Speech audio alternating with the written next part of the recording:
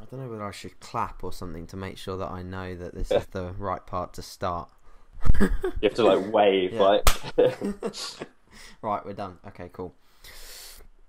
Okay, guys, welcome back to Teen Muscle Radio, and this is Episode 9, and I'm very, very happy to be joined by my good friend and fellow online coach, Steve Hall from Revive Stronger.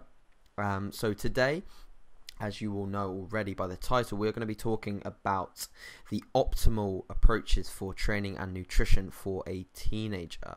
So before we get into our topics today, I'd like Steve to sort of give a brief intro about what he is about and where he's sort of come from. So yeah, go ahead, Steve, give the audience an idea. Cool. So I could probably blab on for far too long about this. To keep it as brief as possible, my background was always, as a kid, loved sport, but was damn skinny. So played a lot of football, running, those sort of things. Then went to university, still played football, did rowing, just loved any sport, did running club, and kind of fell into the gym a little bit, but not really doing anything proper. And at university, I wasn't doing anything related to sport, particularly in terms of studying. I was doing geography of business. But while at university, that's when kind of everything changed. And that's where Revive Stronger kind of comes from. And without talking about it too much, essentially, I was on for a PB for one of my 10-kilometer runs and got hit by a van while crossing a lights, which sounds pretty horrific. And I guess sometimes I discount it, but it was pretty bad. Got a fractured skull, fractured skull, and some scars, and then actually ended up in hospital for a month. Wow. And yeah, it was catabolic. Like, if you want to lose a lot of muscle mass quickly, lie in like bed, don't move, and hardly eat anything, and you will lose any lean tissue and all your fat as well. So I came out of hospital like skeleton-like. I think I went in at about 11.5 stone. Came out at 9 stone, so Wow. I was pretty much back to ground zero. All the hard work that I had kind of put in beforehand had gone. Lost a bunch of confidence from that, and was actually still trying to recover from various head injury aspects that had caused hormonal disruptions with sodium levels. Testosterone was all screwed up, essentially. But one place I could find I could use the time effectively myself, and I felt confident with it, was in the gym. It was like, that was my time. I had all full control over it. Whereas if I was playing sports or like trying to run outside, it was very much like I was outside my comfort zone. My confidence had gone really, really low. So yeah, that's where Revive Stronger came from, because I found the gym, fell in love with it, fell in love with bodybuilding. It built my confidence up. I love seeing the body transform itself. And the real kind of drive for getting into the fitness industry then came because I had remembered back to before the accident and before when I was going into the gym and trying to do stuff, and how many mistakes I'd made. And then coming outside, I was like, I've got so much free time because I could hardly socialize or anything. I was like just a basic nerd behind the screen, reading every single article from like Lyle McDonald, Alan Aragon, and luckily found these guys after a lot of trial and error. And then, yeah, managed to really build a respectable physique, and then later decided to take it to the natural bodybuilding stage, because that was kind of like the penultimate. You've now fully recovered from your accident and you look a million times better. You're in the best shape of your life. And I was like set on doing that. And yeah, that's kind of, in a very brief summary, where Revive Stronger came from and where I am today. I really want to help those individuals who feel stuck in a body that they're not happy with. And maybe they're looking towards silly supplements, their silly training programs, steroids even. And I want to make sure that they don't go down those routes, and they can kind of find this maybe slightly optimal approach that we're going to talk about later that's going to help them actually revive stronger for themselves. Wow, yeah, that was definitely a really good insight into where you've come from, Steve. And I'm sure that a lot of people probably actually don't maybe know the full story about you. I'm sure that, you know, a lot of people, when they have sort of big things happen like this, like accidents and stuff, they might even like hold on to it too much. But to be honest, Steve, like even before I met you, I didn't even know about your accident, and I think it's very good of you, and very sort of can't put a word on it, but yeah, it's very good of you to sort of not keep hemming on about it. Like it's something massive that happened to you, and it was so amazing for you to recover and come back, like you said, revive stronger. And I think that the fact that you didn't sort of keep selling that is part of the reason why Revive Stronger is obviously viewed upon so well and so highly, is because you've built a brand out of yourself and your own doing, rather than just hemming on the fact that you had an accident and then recovered from it, which is really, really cool. And I think that you said that, a lot of people will listen to this podcast and think, shit, wow, Steve has really built a respectable physique. So yeah, cool. That's good intro there, Steve, and I'm sure a lot of people will learn a lot about you from that.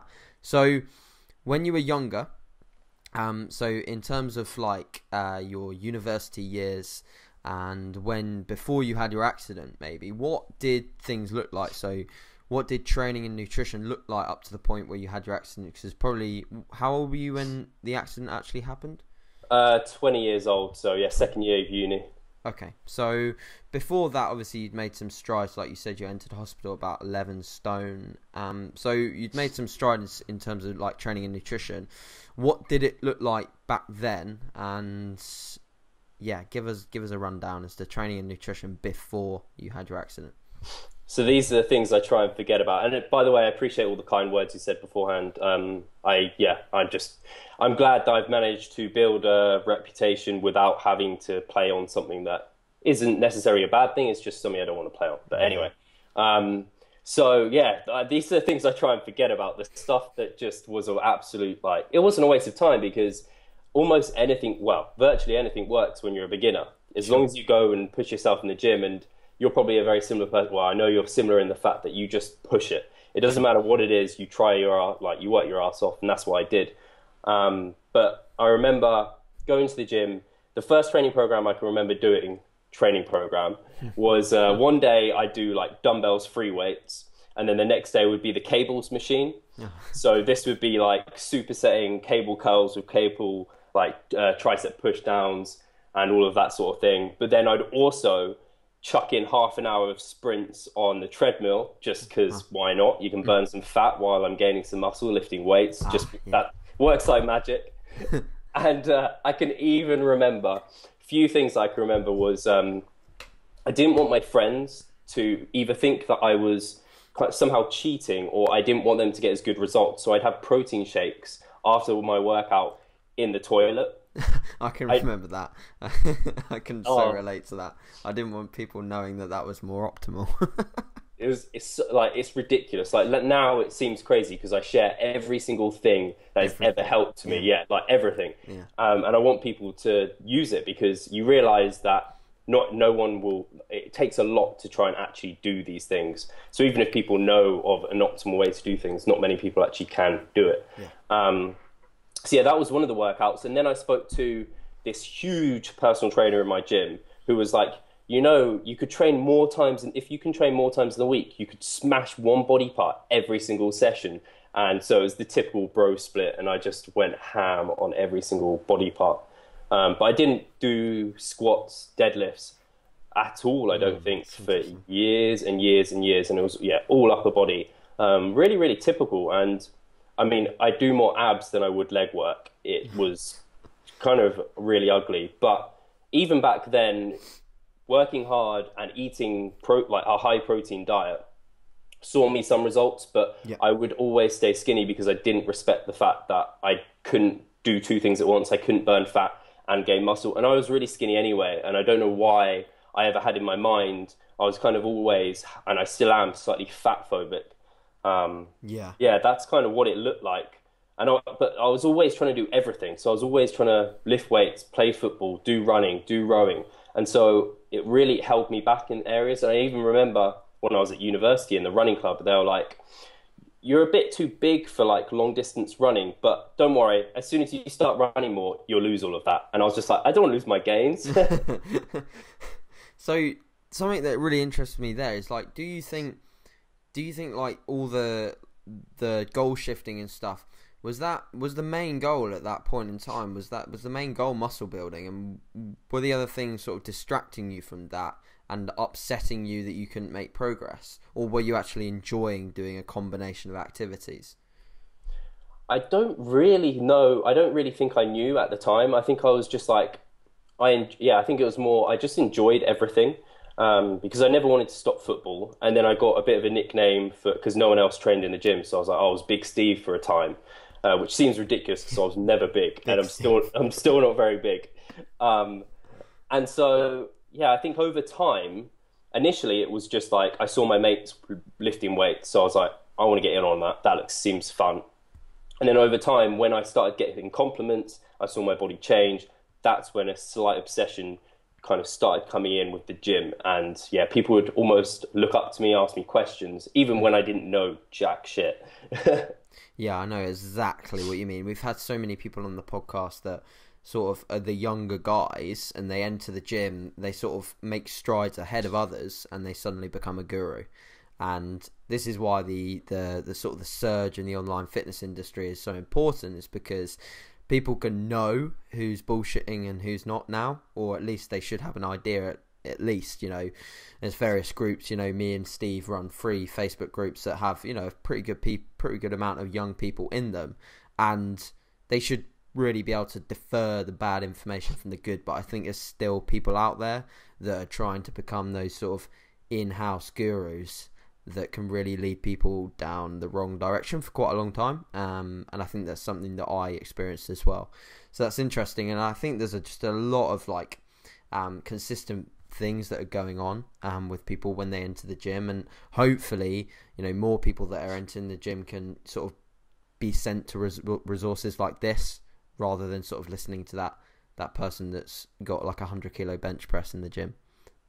So yeah, that's all good. When it comes to your sort of like nutrition, I know that we sort of mentioned training just then, but like what did your sort of like nutrition look like when, before you read articles from Aragon, before you found out about flexible dieting? Because I remember seeing some old sort of YouTube videos from you, Steve, and your nutrition looks slightly different. So what sort of approaches did you follow, and when did you find out that they sort of weren't for you? So all of my attention to like nutrition and stuff before my accident, I didn't really pay much attention. I was just like, eat as well as I can, eat high protein. It was only after my accident, I became obsessed, and I was like clean eating freak. I actually went through a period. I basically joined it was like bodybuilding.com, but a much smaller forum. Okay. And started asking people in there questions and like getting feedback. And they told me basically eating in this massive calorie surplus. I remember being disappointed if I didn't gain half a stone in a week. Like that was how ridiculous my diet was. I was like 9 stone eating 4,000 calories. And my protein intake, considering my lean body mass, my body weight, my protein intake was 300 grams. As a student at uni, you can only imagine what our toilet must have been like. It's not affordable for a student either, is it? 300 grams of protein. I feel so sickened by it because I could think about how many pizzas I could eat now compared to what my clean eating then. Your fiber must have been through the roof as well. That's something that people don't consider when they're trying to gain and they're like eating 4,000 or 5,000 calories. Is like your fiber will rack up really quickly with like clean foods like your rice, your basmati rice, your potato. Your fiber's going to be through the goddamn roof, and hence why you probably felt awful. Yeah. But so you'd say that obviously in your younger years you probably didn't realise, you didn't really come across the sort of the nutrition side of things not so soon until you were maybe later on after your accident, correct? Yeah, so I didn't really, all I knew was protein shakes. Protein in general was meant to be a good thing. Okay. And so I kind of tried to eat that. And then I knew certain foods were meant to be good, certain foods were meant to be bad. That's as far as my nutritional kind of knowledge went before the accident. Okay. And then, yeah, after the accident, I was just like, eat as much clean food as possible. Clean food cannot make you put on any fat. So I didn't appreciate energy balance, which is the number one thing to appreciate, which is crazy because right now, like, I think it's just such a no-brainer. Whereas back then it would be like, yeah, if I eat clean, I can't put on fat. If I do some cardio, I will lose any fat that I could possibly put on. And it just doesn't work out in practice at all. Yeah, I think everyone goes through that initial battle with, trying to figure out a nutritional approach for them. And that's hopefully something that we want to sort of clear up in this podcast, is that, nutritional approaches don't have to be this overcomplicated, torturous device in order to get you to your goals. They can be quite simple, especially for a teenager. You mentioned at the start that you can make really, really good progress without doing too much. You can make progress doing the wrong thing. So imagine if you knew the right thing and you just chilled out a bit with it. So that's what we really want to get into today. So moving into the main sort of the meat of this podcast, we want to talk about the optimal approaches for training and nutrition for a teenager. So first, we're really going to touch on nutrition. So in terms of where a teenager should start, Steve, where do you think is the best place for a teenager to sort of get an idea of what they should be doing? Now, let's just touch on initially figuring out their goals. So let's say that this individual already has a goal of muscle gain, because that's pretty much what most people want to do. Actually, let's skip back a bit. So let's skip back. Let's think about goal assessment. So as a coach, we're both coaches. So if a teenager came to you and he's like, in a certain melee in between goals, how would you assess whether it's the right time for them to be gaining or cutting? Go ahead. So I think, this bulk or cut, it's like the penultimate question that everyone's like, penultimate? I don't know if that was not the right phrase, just the ultimate question even. My brain works in funny ways. Should you bulk or should you cut? When you're a teenager and you're kind of undertrained, a lot of people kind of think that they should definitely bulk because they're obviously going to gain muscle. Yeah. But the trouble with that is when you get people who are already kind of fairly overweight. So, if they're completely new to the gym, they're one of those lucky people that can probably drop that fat and see some muscle gain. So you'd actually still put them in a slight calorie deficit, and they'll be able to utilize some of that. Effectively, they've got energy stores on their body that they can utilize to put into muscle. It won't quite work like, this fat then transforms into muscle, but you've got that energy there that can be used. But for a lot of guys, even as a teenager, they've probably gone through that slight training period. And so they've probably utilized most of their newbie gains. So they're probably not going to be able to, if they are slightly, maybe they're skinny fat, go through a slight deficit and gain muscle. A question I always like to ask them anyway, at the beginning between should you bulk or should you cut, is would you be happy adding any fat mass to your body? And if they say no, then it's 100% clear where they should go, because they need to cut down, unless they're delusional. Because there are those delusional few that aren't fat and they maybe have like a slight six pack and they aren't particularly well muscled, and it's just like, you just need to gain some muscle, and they may be a bit like me, a bit fat phobic. They're not willing to kind of go through that. And I think as someone of authority, like you're their coach, you can actually say to them, like, trust me, you're going to feel so much better after a few months when you put on a small amount of mass, and you're going to look bigger. You're still going to have your abs intact, and we're going to be in a really good position. If there's someone who isn't if they are happy to put on fat, then you kind of know, we can go into this surplus, we can gain muscle. Unless they're again delusional and they just hate dieting and they're like, nah, mate, I want to go through this bulk, even though they already look like they bulked for far too long, fat bulking. And then you have to be, again, the coach, and you have to tell them, okay, like, we could bulk up, but it would be much more effective if we stripped off this fat, so that then you were in a good position to leanly gain up. Because right now, kind of your body's not setting itself up for success with a bulk. Yeah, I think that's really important. And it's funny that you mentioned the bulk and sort of the skinny fat stages, because, I think a lot of teens actually when they enter the gym, they might enter the gym with like, I see two common trends. It will be like a guy that really desperately wants to gain muscle and is actually in quite a good position to because he's skinny, or a guy that's getting picked on because he's overweight, which was probably me. I was on the chubbier end. I probably wasn't overweight, but I was on the chubbier end of the scale. And I came to the gym to lose weight. And when I'd lost the weight, I ended up in the person A situation being skinny fat. And I was just, then you're able to sort of, get those rookie gains out of the way and sort of go through a gaining phase, except I just ended up at back with person B because I folked. So I think having this advice saves that, those goal shifting things, because, you talk about it a lot, I talk about it a lot, and it is goal shifting. Like people, especially teenagers, when, they're having loads of different stresses going on in their life, they're having social things going on where, girls are being a priority, and they're getting judged in college, they're getting judged in secondary school, and I think the physique now is a huge part of that. Like people look on Instagram, they're like, I don't look like him or her or whatever, and then they think they need to diet to achieve that, or they need to just gain an unlimited amount of weight to achieve that. And nothing, I think the main emphasis with the goal assessment thing is nothing comes fast, correct?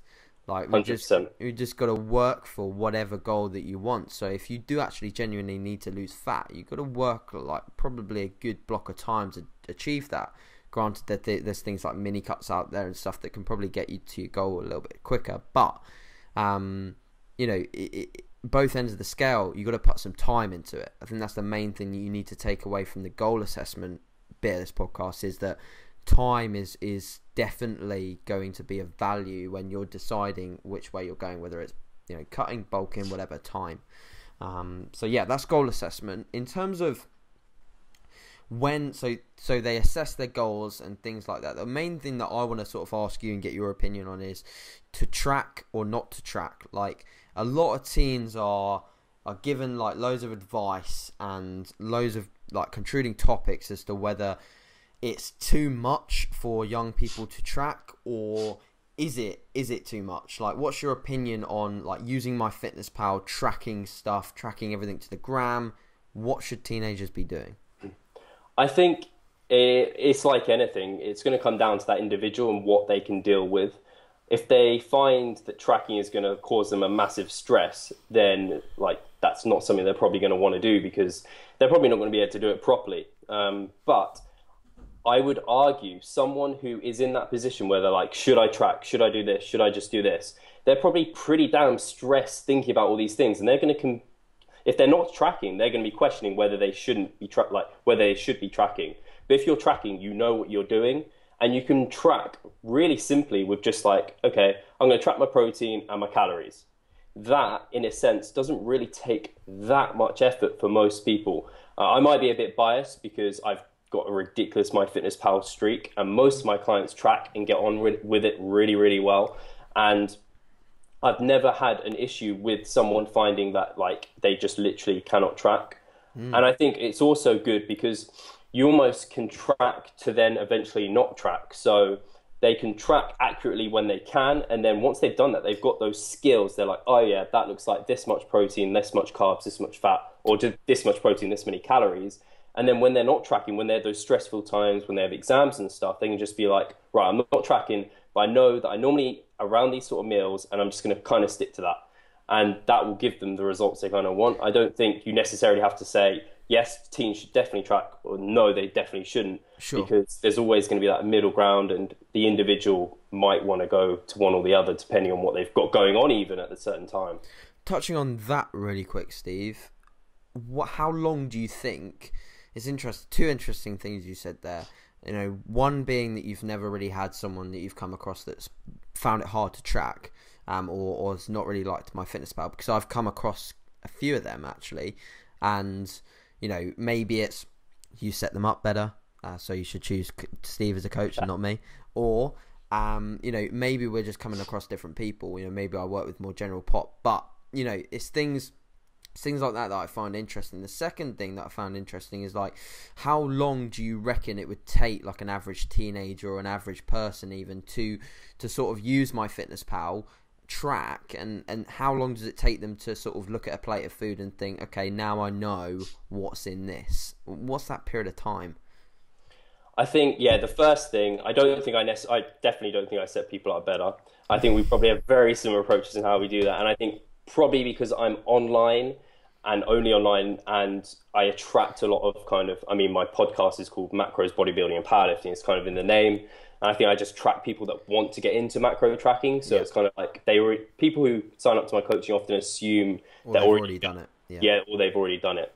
So I think it's down to an audience. Yeah. I have had one person who didn't get on with tracking because they found it stressful and it was kind of bringing back a slight eating disorder.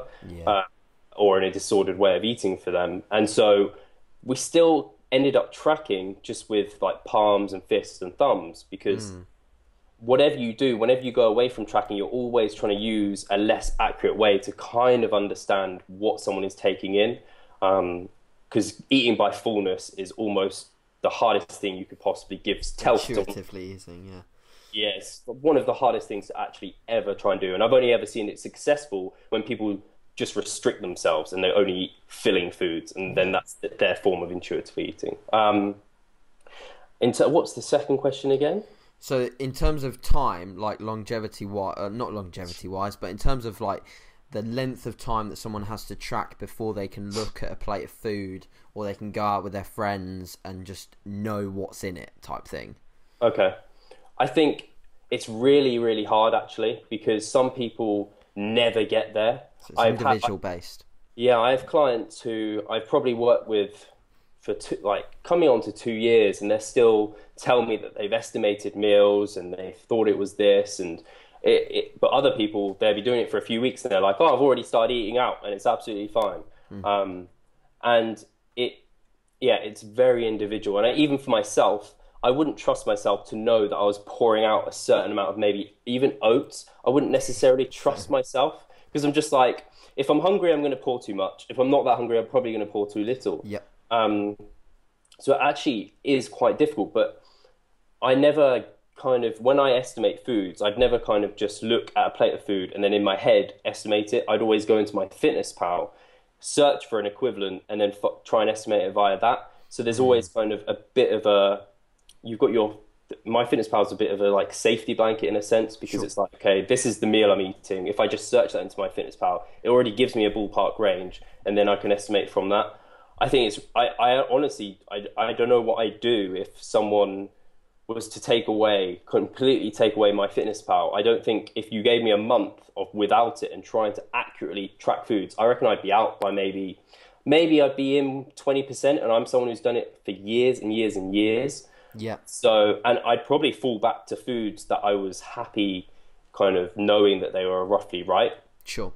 If you were to put me in like another country and I was eating out all the time and I was trying to estimate every single meal I ate, it would be really hard. I think foods are just so different, and kind of portion sizes and everything. It's really difficult nowadays, like to actually know, because they've even had, I just finished on this.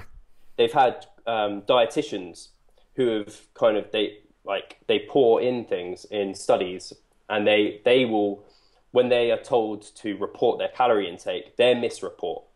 Even though they're like dietitians, they should know this stuff, they misreport their calories. Wow. So that just goes to show even people who are like dead in the field can mess up. So anyone who's actually listening to this and feels like they find it tough, we all find it tough. It's not something really easy. The key is kind of doing your best and then just brushing it off, and don't stress about it, because that's what flexible dieting was all about in the first place, was not stressing about your diet too much.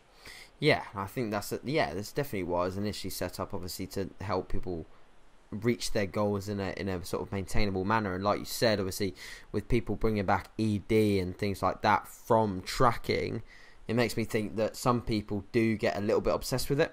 And I think that it is important for, obviously, if you are a teenager and a young person, you got a lot of important stuff going on that really does bear more value, that carry more value than tracking your nutrition on an app. So I think that you've got to put priorities first. You know, if you don't track for a day and you lose your streak, geez, don't worry about it, type thing. But it is a tool that's very, very useful.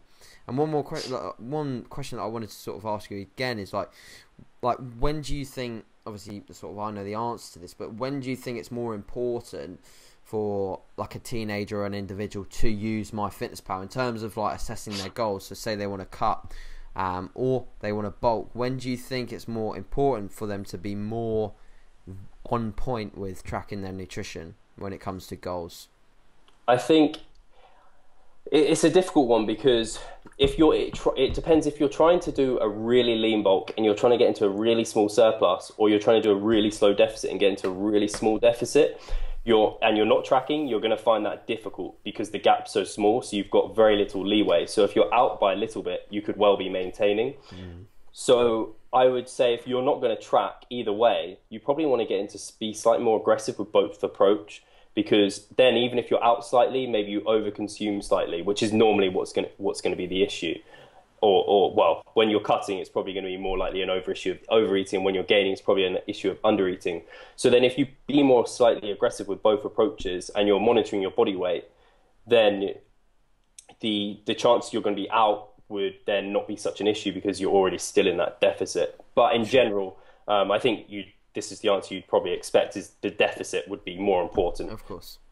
I think it's because obviously it's also quite individual based, surely, isn't it? Because like if someone like intuitively undereats or really struggles with piling in food, then but finds it absolutely easy to stick to a calorie deficit and a high protein diet, then surely for that individual it's almost more important for them to track their nutrition when they're in a gaining phase, because they know, right, I've got to have like peanut butter sandwiches because I need to eat, I need to get to my calories. And there's so many lads that I come across like that you know struggle. You know, I've had lads struggle on like 250 grams of carbs, and it's because your face is my reaction also, and I'm like, you know, like have a bagel, have some bagels, like, and then they learn and then it's easy. But I think when you're coming from sort of clean eating backgrounds, it's almost like they look at 250 grams of carbs and think they're immediately going to gain body fat. So I think you've got to put perspective on who you are and what your current goals are. Hence why we started with obviously goal assessment. So one more thing that I sort of wanted to go over in terms of nutrition is like there's a lot of social occasions, a lot of social events that go on when you're a young person. And these are quite inclusive most of the time of alcohol and drinking. And what do you think is like the main sort of advice that you would give to sort of someone that's looking to really keep these social occasions in, but still sort of get to their goals? Is there any sort of precautionary things that these people can do in order to stay on track? All I want to do is say, drink all the booze, puke it up, and don't train the next day. Just have a rest day and just have Dominos, and then you're sorted, because that's science. It's really tricky. It really is, because alcohol is a big part of uni, and you're only at university probably that one time, and you're best able to deal with all the alcohol when you're a bit younger and your body's kind of fresher. And you don't want to miss out on these social occasions. You don't want to be that person that I ended up being because of my accident, where you miss out on these social occasions and you feel like a social recluse and you end up being a bit depressed and not happy with things. You definitely need to be a bit flexible with it. And there's good ways you can do it and there's bad ways you can do it. You can just go, fuck it, and like just go and do what I said, like drink all the drink, eat all the Dominos, and just regret it because you're probably going to get a bit fat and you're not going to reach your goals. Or you can try and be kind of, I always say this to people because I have even clients who aren't necessarily at uni. Maybe they work away from home, but they work at home sometimes. So I say, when you can, be in control. And then when you can't, that allows you, because you're so in control the times you were, then the times you can't be, you can be a bit more flexible. So like for someone that's like one of these people that typically go out and drink on maybe a Friday night and they go blast 1,000 calories on extra booze that they shouldn't necessarily be having, it's going to take them over their goals. Then you might say, okay, that's 1,000 calories. Maybe reduce slightly in the week and the few days after, so that your overall calories isn't in such a bad place. But something you really need to tell them is really lay out kind of, okay, these are all the things that are going to happen if you drink too much.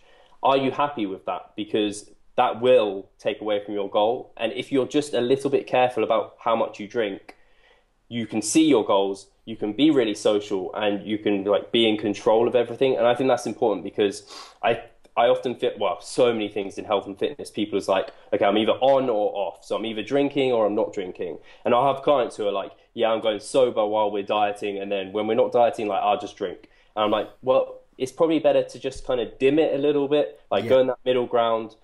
Try not to binge on alcohol because it's just not good for your health anyway. And like, it's not good for your wallet. It's not good for your brain cells. And kind of just try and moderate it as best you can. But I do think it's difficult because people do feel that they're missing out. And once you do have a few drinks, it can lead to many, many more drinks. And I think if that does happen, the person just needs to be like, just like if they broke their diet, just be like, okay, it happened, learn from your mistakes, don't dwell on them, and move forward and see what implements we can do to change what happened. So, something I would hate to see happen is someone would be like, okay, I know I'm drinking today, so I'm going to starve all day, not eat anything, and just drink. And then they're just going to they feel like a wreck probably for the next week. They're going to ruin their training. I see that happen actually quite a bit. I get questions like online. I know you probably get a lot of questions as well, and like mostly about like drinking and how they can fit it in. And usually, like I'd link an article. I know you wrote an article on alcohol and bodybuilding, etc. And you know, I think that a lot of people, will over restrict, but I think there is some merit in almost, like you said, sort of touched on it, it's like periodizing your nutrition so that you're able to have those sort of higher calorie weekends. And I see that I have that with a lot of people, including like, you know, I'll speak to someone on the phone in a consult and they'll be like, oh, my week's great. My week's like shit hot. It's brilliant. But my weekends suck. And I'll almost set them up with a protocol so that they're in a bit more of a deficit throughout the week. Say this young person is looking to, you know, lose fat. They're in a bit more of a deficit throughout the week, and then the weekends I'll allow them to sort of bring their calories slightly high. Obviously, I'm not condemning them to go out on a all-day booze, but I'm sort of allowing them a bit more so that they're still in a deficit. But at the weekends, they sort of know they can have that relaxed period of time where, you know, you can go out for social events. You can probably fit in a burger, which, you know, would blow your macros on a normal day. You know, things like that allow people to sort of sink into a diet. And I think that's where a lot of teenagers might miss out, is that they don't realise their full extent of these tools that they can implement into a protocol, and really make their nutrition a lot easier to manage. Now, I think we've actually gone quite a good amount of time on nutrition. I think we will keep going and just get a bit more out. And so I think what I really want to talk about is also what tools would you say are sort of optimal in terms of like tracking progress, in terms of like whether they're dropping body fat or gaining weight. What sort of tools do you think teenagers need to sort of bear the closest attention to in terms of tracking overall progress? I think, the scale is always going to be there, and it's so powerful because I have yet to really I've never worked with someone who has lost fat and not lost weight. Overall, in the long term, the scale has come down. And the same with gaining muscle. I've never worked with anyone who's gained muscle and not seen the scale increase. So that scale, although people like to hate on it so much, I think it's a little bit misunderstood. And I think you probably get frustrated with this as well, in that people use it, they misuse it essentially. They kind of don't understand what to do with the scale. And it's actually slightly different for males and females. I really feel sorry for the females because it probably screws them up even more than the guys. For loads of reasons, like females can't lose as much weight as men week on week. As a percentage, it's smaller, especially if they're like a petite female. And then they're not even necessarily going to see a week on week change that's positive because of their menstrual cycle. Yep. So you're like, as a coach, I find it really hard because we check in week on week, and I'm like, well, we have to actually look to last month, whereas they're always looking to their last week. So if I don't even have, if it's their first month with me, it's kind of a bit of guesswork because we don't have anything accurately to go off. Yeah.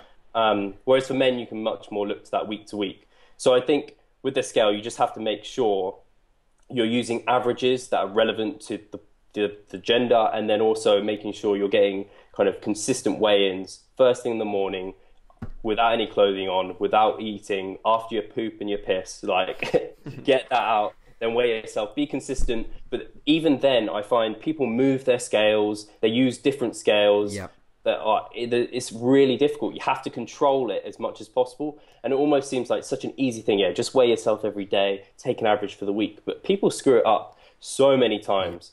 I used to weigh myself like in the gym with completely different clothing on, completely different shoes, and I'm positive that someone's going to listen to this and they're doing that. They're in a gaining phase, they'll listen to this and they'll think, damn, I'm weighing myself in the gym with shoes on, with different clothing, with different amount of water in me, different amount of food in me. The weighing is going to be drastically different every time. You know, if I wake up and I weigh myself and then I think, oh, I can probably go for a piss, and then I go for a piss and I'll be a bit lighter. You know, it does actually make a big difference. And then when you take that into a 7-day average, overall that's going to make a change. So yeah, I think what you said there, obviously, about that importance of weighing right away, weighing right in the morning, and obviously the difference between women and males, I think that's a big thing, because you know, a lot of females don't realise that, you know, you're not going to, unless you're a big female, you're not going to lose the same as males, and they might actually get really demotivated by that. And that's something that's, yeah, it's really important. Is there any other sort of like big tips, or in terms of tracking progress over the long term, in terms of like nutrition? Would you say that, okay, so say they're entering like a gaining phase, there's so many myths out there, like, oh, you have to sort of, you know, eat big to get big, and all of that jazz. Now, we talked about bulking, so people should have an idea that you shouldn't gain too fast. Now, what sort of talk about what sort of rate of gain would you look at in terms of like a young person who's got a lot of potential to lay on some slabs, some tissue?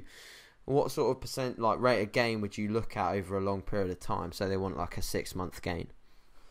So yeah, for this person, obviously, I think the key is making it an amount that they can actually track realistically. Sure. So they've actually got a good potential to gain as well. So in your first year, you can gain a decent amount of muscle. I think, I don't know if I don't want to make up numbers, but I think it's like 10 pounds or something in your first year. You should be able to gain something like that.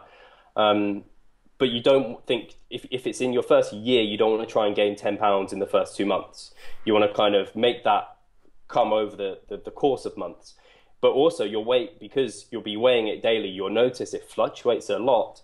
And so trying to gain really, really slowly, you're not realistically going to be able to actually identify whether you've gained. So you could end up spending 2 months, it fluctuating up and down, you're not knowing what to do with your nutrition, and actually you've maintained. So you want to be kind of assertive enough to gain all the muscle you can without the extra fat. And I think probably for most guys who are newer to the gym, per month, probably a 1% rate is probably pretty good. 1 to 2%, which for most people is probably like, what is that, like £2? Yeah. In and around £2. 2 to 4 pounds is probably like a good rate for most newbies to the gym. Yeah, I'd say that's easily an amount they can track. So it's at least half a pound on a week, or on a 2-week basis, it's like a pound.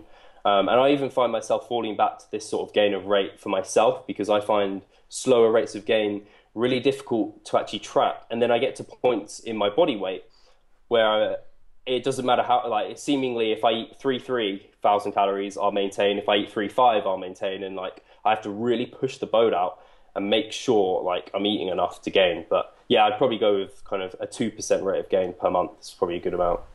Sure, you know, I think that's a good that's a good thing that you mentioned there about like the scale randomly shooting up, because I think a lot of people maybe get worried about that. Like they'll follow people online, they'll be like, I need to lean bulk, I need to gain only muscle mass, and you will gain some fat with a lean bulk. Like I don't even like the term lean bulk that much, because you know, if you're going to gain muscle, you have to gain some element of body fat as well. And you know, with the scale fluctuating up, like sometimes, you know, even myself now, like I'll look at the scale and be like, damn, that's gone up like too fast, like I'm at next month's average. But then, you know, you look at next week and you sort of similar. So the scale will fluctuate. That's why daily weigh-ins are important, because you'll actually realize fluctuations before you go into a dieting phase, which is an important stress to realize, because when I started daily weigh-ins, I immediately went into a dieting phase. So I was like, whoa, like why isn't it going down linearly? Like I didn't realize that. So I think people need to realize that on the way up and the way down, it's not like just that or like that, or at least it shouldn't be. So yeah, I think that's really important in terms of like a lot of people talk about. This is the sort of the final topic that I want to end on, but in terms of maximizing like a young person's metabolism, is there sort of, would you say there's any merit behind that? So in terms of like over a long time on like a long gaining phase, would you say that it's equally as important for an individual to focus on not only you know, gaining at a certain rate, but also making sure that when they can make a nutritional adjustment, aka increase calories, that they do so? Is that like so important, or do you think that at some point an individual will reach a caloric intake where it's just gaining and nothing else, and they can't really increase it? What's your opinion on that? I think if it's like building your metabolic capacity or something like that, that I hear people tout about, and it doesn't. You can't change your resting metabolic rate to a not to a significant degree. You can add some muscle mass and you can diet for extreme long periods of time and reduce it, but you can't change that. So then the only areas you're changing are then your exercise activity thermogenesis, so your NEAT, or you're changing the amount of food you're totally eating, or you're changing your actual exercise. And these are all smaller things. So I think a lot of the time when people say they're building their metabolic capacity, all they're doing is increasing these other areas. So they're having to work harder for that food. Yeah. So it's not like they're actually doing anything magical. But you will find, and this is really individual, some people, you're given like 2,500 calories and they're just like, gain forever. And then there'll be other people that are like 2,500 gain for 2 weeks, 2,800 gain for like 3 weeks, and you have to keep. And that's because people have different genetics. Yeah, sure. And this has been seen in like overfeeding studies, where some people are just sloths and they're just like, give me all the food, I'm just going to sit here and sleep.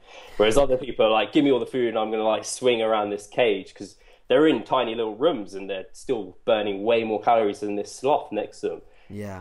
And I don't think that, like a lot of what we've talked about, there is no like one way to do it or one thing that people will experience. Mm-hmm. I can say anecdotally for myself, and this is something I've recently come across or thought about, in the fact that we know hopefully people understand kind of body fat set points, in that the body likes to stay around this set point. Yep. And like it's like a house thermostat. You kind of put on the heating when it's cold to get to this, and you put on the aircon when it's hot to get back to this temperature. Like your body fat, you're trying to get back to this point.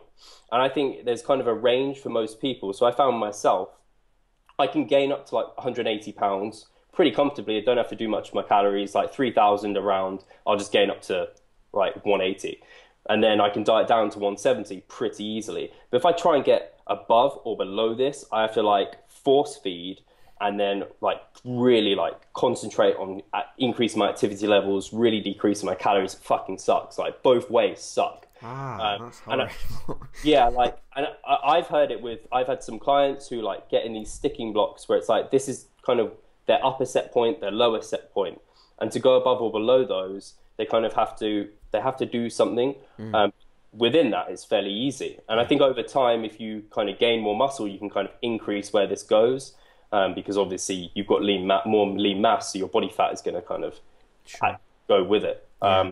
But yeah, I don't think there is necessary. I think people obsess far too much about trying to build their metabolic capacity. I think they've heard kind of wizardry about it and reverse dieting. People who, the thing is, people can share their amazing reverse dieting stories, but the majority of people who haven't seen these crazy results don't share it because it's just kind of normal. Yeah. But we only see the ones that are shared. We don't see just the normal ones, which is like we said before, it's like the crazy physiques. We see all the crazy physiques on Instagram because most people with an average physique probably don't really share it because you don't. You know, the thing with reverse dieting, not to go off on a tangent, but like most of the time they share their cardio, so they share the fact that they've reduced quite a lot of their cardio down, but they don't share the fact that they no longer feel like complete shit, and that they're actually walking to the shops and not driving, and that they're bouncing around the gym and not like crawling.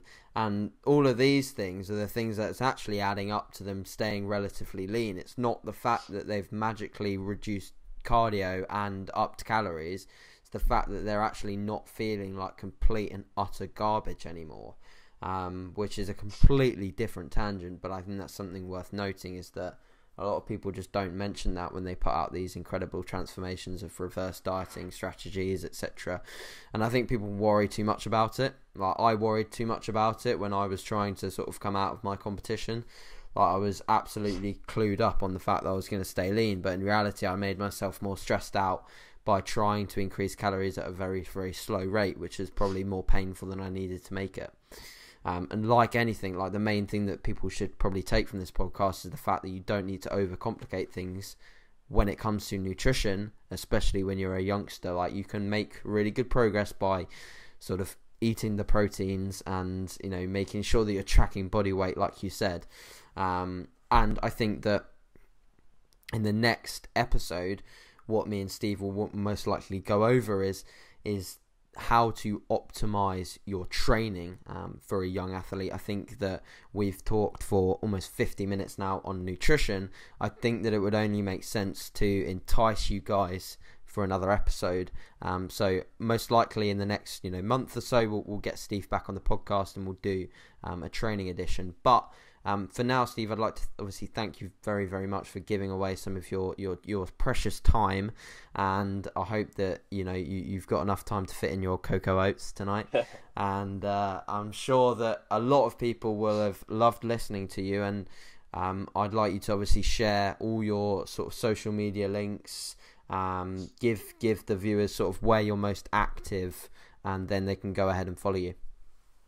Thank you, AJ, very much. I really appreciate being invited on the podcast, and I think the podcast in general is a really good idea kind of for teenagers looking to kind of improve themselves, because that is where a lot of the hardships are felt. So if we can streamline that, that's fantastic. So everything you're doing is fantastic on social media and stuff anyway. Thank you. So that over.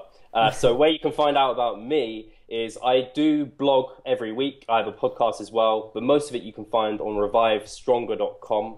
And then my handle on all my kind of Instagram, Twitter, Facebook, Snapchat is all Revive Stronger.